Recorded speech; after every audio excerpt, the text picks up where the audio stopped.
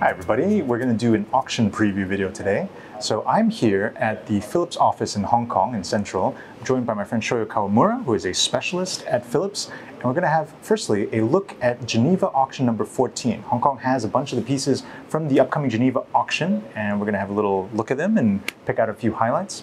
Shoyo, can you tell us a little more about the Geneva auction? Sure. Well, thank you very much, Mark, and I'm absolutely delighted and excited to have you here to take a look at some of our rare and fine timepieces that we have on offer at the Geneva Watch Auction 14. So the Geneva Watch Auction 14 will be held on the 5th and the 7th of November at the La Reserve Hotel. Okay. So without further ado, would you like to take a look at some? Yeah, let's do it. All right, sounds good. So one of the great things about being on site for an auction preview is we get to see just a lot more pieces. I mean, Shoyo, this represents what, about half of what Geneva is doing right now? Yes, that is correct. Roughly around half of what we have on offer in Geneva. Okay, well, definitely some very fine and unusual things here.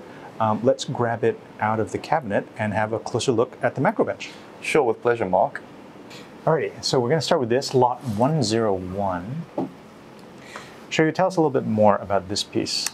So here we have a beautiful Lange, Söhne, 1815 Handwerkskunst, Tourbillon in pink gold with a beautiful, basically hand-engraved grayish, grainy dial with applied pink gold indexes and pink gold hands.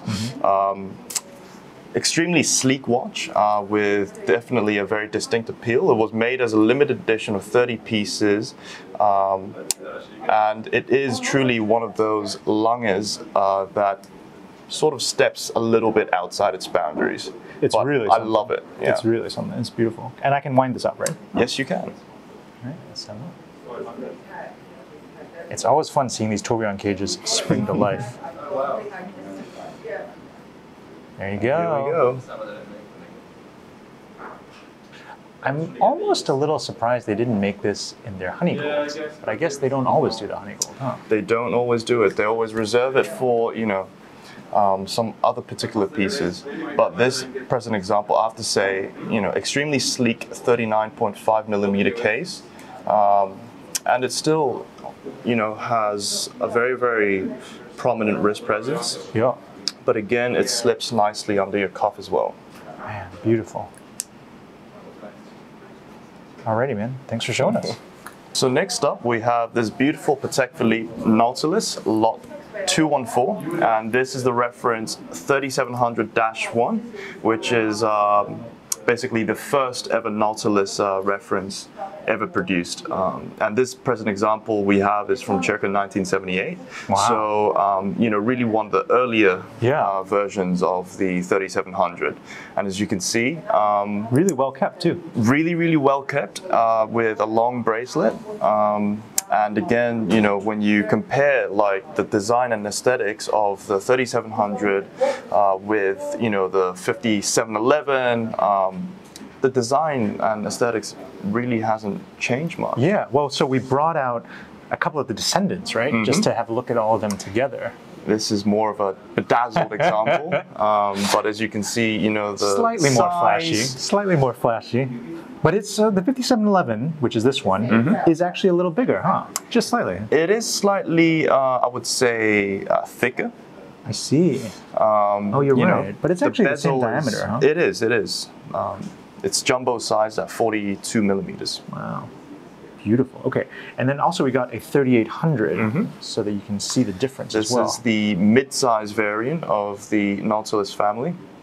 Man, I love the 3800. 3800 is, for me, like one of my favorite Nautiluses. Yeah, same. And awesome. In comparison to the 42 millimeter 3700, the 3800 comes in at a friendly 37.5. Yeah, good size. Well, not for everybody, but for me, certainly a good size. Great size, yeah. I love the old logo too. The old logo is so nice. This one's a platinum, huh? It's really got the This is a platinum mark. Wow, incredible. Awesome. All right, well, an original 3700 from one of the earliest in the production. Yes. Good stuff. Lot 214. Thanks, Shoyo. Thank you very much. And here, I'm extremely excited, humbled, to basically show you probably one of the finest collection of Journe timepieces. And it's basically the #1 set of the Souscription series. The set's wild, man.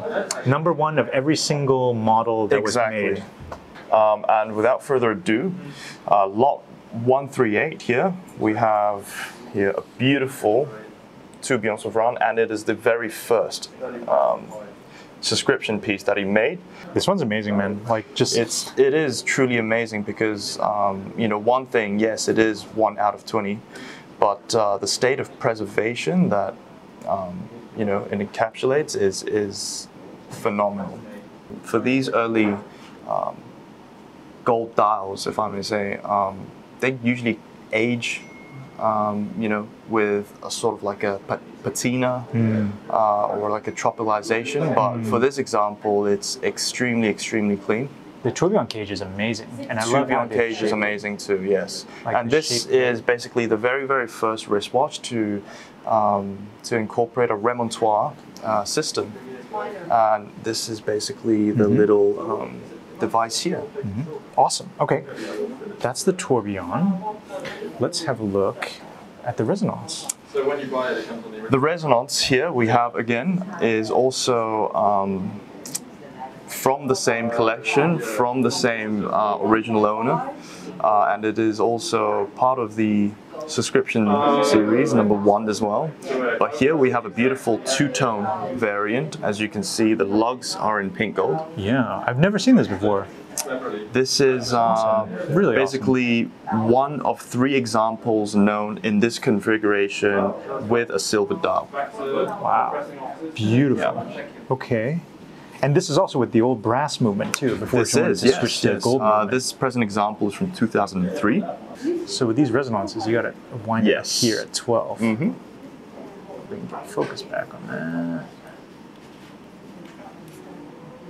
There we go, spinning away. And if you can flip And then it, that crown here is to sync it up. Sync it up. There we go. Oh, killer, so good. I love it. Super cool piece. All right. And here we have the basically Journe's chronograph, and again, this is well, this was not part of the Souscription model, but basically clients had the first right of refusal for this piece. These were really underrated for a while. Like, I didn't see them. They don't come up all that often. They honestly don't. And again, this example here is from the Octa series. So when you flip it to the movement side, you see an off-centered winding rotor. I love the layout of this, though. The layout of this is really interesting because, you know, differing slightly away from, you know, Journe's other timepieces where the dial would be mounted on. Here we actually have the, you know, the background or the gold part of the dial actually mounted on. Yeah. And then again with Journe's signature asymmetric dial layout. Awesome. Okay, and then calendrier next. Yes. So here we have, again, one of the very first octa-calendriers. And here, another self-winding wristwatch, also, you know, off the Souscription model, but again was offered to, you know, clients and collectors who were, who purchased and subscribed to Journe's very first wristwatches with the first right of refusal. Let's have a look at the last one. This is the most basic of the set on the table. This is, yes. So it's one of the cleanest Journes, I would say, from the Octa series. And these have all been 38mm cases too. Yes, like so the early Journes are all 38mm, and then the later ones, they enhance the size to 40. Really long power reserve, 120 hours on the power reserve. And this was basically one of the longest power reserved wristwatches when it was launched. That's awesome. And so the base movement for these 3 are actually all the same. Yes. These were all Octa bases. Yes. And then with the complications added on. The Octa base is pretty amazing too. Like that recent only watch with the hands, the one that Journe did with Francis Ford Coppola, is also based on this movement. Yeah. All right, man. These are sweet. Thanks for showing them us. No problem. So if you thought we had a big boy set, and that was kind of the end of the story with the FP Journes we just looked at, we have a full set of Dufours here, and this is like something else as well. I can't decide what I like better, whether I like the Dufour set or the FP Journe set. I mean, they're really both up there. It's a really, really hard decision to make, Mark. Yeah. Like, so in terms of what I mean by set, we have a simplicity, which is the finest three-hander that has ever been made to some people. We have the duality, which is actually kind of like a resonance. Yeah. It's kind of like a resonance without the second face on it. We have a pair of sonneries, so we have a wristwatch sonnery, and we also have a pocket watch sonnery, which is just like, I don't know, it blows my mind to see all this stuff. Yes. Let's have a look under the macro bench, lot 115, the simplicity right here. Yes.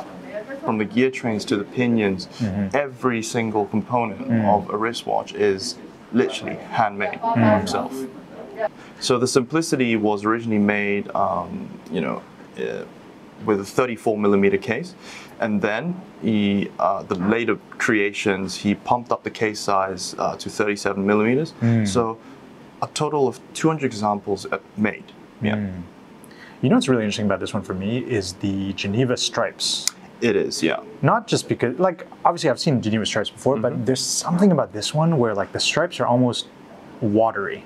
Yes. Like you can barely tell where one stripe ends and one stripe finishes, and so it feels so like smooth, and it looks liquidy. It really does. All right, let's look at the duality next. So here we have an extremely attractive 34mm duality in pink gold. Man. And basically the duality is Dufour's second wristwatch ever made in series, I would say. And also it is the very, very first wristwatch in the world to feature two separate escapements, like the resonance. As you can see here, you have basically one escapement here towards the bottom, and then another escapement towards the 3 o'clock position, or 9 o'clock position if you flip it over. But again, this was a mechanism and a movement found in a pocket watch. And he decided basically to miniaturize it, and he has achieved it in a 34mm case, which is incredible. Yeah. And the whole reason why he decided to incorporate two separate escapements is if one balance runs slightly slower and the other runs slightly faster, it basically averages it out, so it enhances its precision. Yeah. And through the principle of resonance. Exactly. Yep. And originally Dufour had plans to make, I believe, 25 pieces, but due to complications he only made 9 of them. Wow. And this is number 8. I love it. So this is actually the last one that he produced, because you also have to take into consideration the number 00, which was sold previously at Phillips as well. Oh, nice. Okay, cool. Let's have a look at the sonnery. Okay. So here we have basically Dufour's Grand and Petite sonnery in wristwatch format. Wow. And this is, again, with movement number 1. So this was basically Dufour's very, very first wristwatch that he made, and it was also the very first wristwatch in the world to feature a Grand and Petite sonnery. So, a premiere for both worlds, and a truly stunning timepiece. And this one he made in 1992. And let's have a look finally at that big, bold, and beautiful pocket watch. Wow. So here we go basically right to the start of Dufour.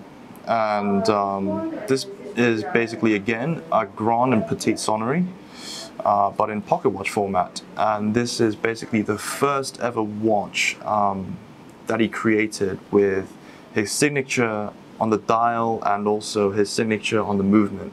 And this is, again, a unique piece. With, again, movement number 1. Wow. So this one was made in 1989, and it basically took him 3 years to turn this pocket watch into, you know, this wristwatch. Into the wristwatch, huh? Format that we have here. And this is basically, you know, a set of, you know, Grand and Petite sonnery timepieces by Dufour, and it's a unique set.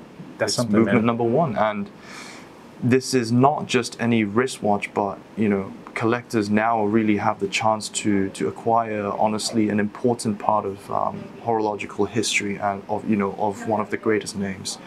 And again, we are also offering the original box for the set as a separate lot. All right, Shoyo, well, thanks for your time today. That was awesome. It was incredible to see these Geneva pieces. But, you know, much as Geneva has awesome stuff, Hong Kong does as well. Yes, we certainly do. And Hong Kong has an auction coming up at the end of November.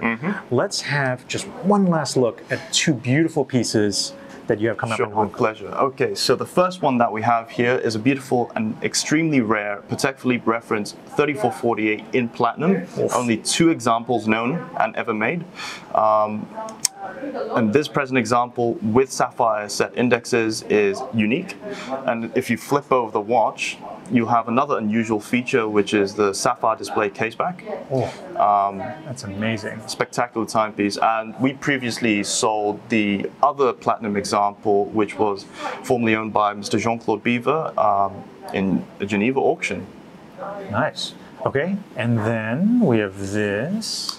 And here we have a beautiful Rolex Daytona reference 6241 with a Paul Newman JPS dial from circa 1969.